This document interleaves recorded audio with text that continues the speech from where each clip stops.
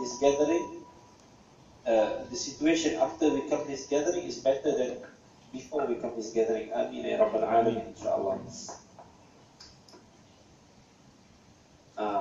Every one of us had their share of jam, mashallah. Heavy, very well. Nothing compared to what Rasulullah is going through. The difficulties that you have to go through, mashallah, traffic jam and everything. Air condition, lay back. A luxury condition, or a luxury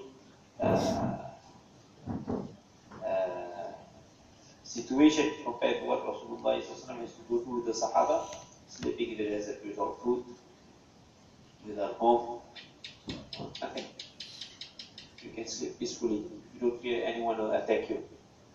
Sahaba radiallahu anhum, they lived together with Rasulullah fearing with their own lives, fearing what will happen to their own children, not knowing what they will eat for the next meal. At the same time, it doesn't stop them from seeking knowledge, doesn't stop them from doing da'wah, doesn't stop them from anything. They don't have proper home, they don't have proper food for themselves, but they know the real food is to be Allah, to strive for the religion of Allah subhanahu wa ta'ala. Alhamdulillah. Inshallah, for the next few days we will have activities here. There might be some things planned we might not be able to do. An example, like a visit to the island, look at the wave. You can know yourself whether we can go to the island or not. Allah's will. But we will try our best to fill up with beneficial stuff. We try our best on whatever we can do for all of you, inshallah.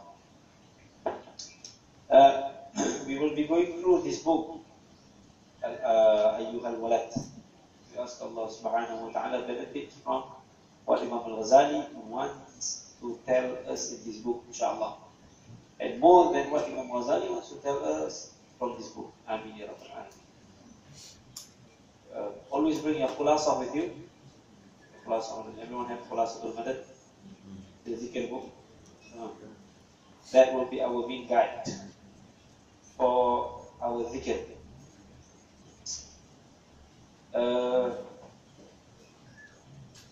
Bring your miswak everywhere together with you.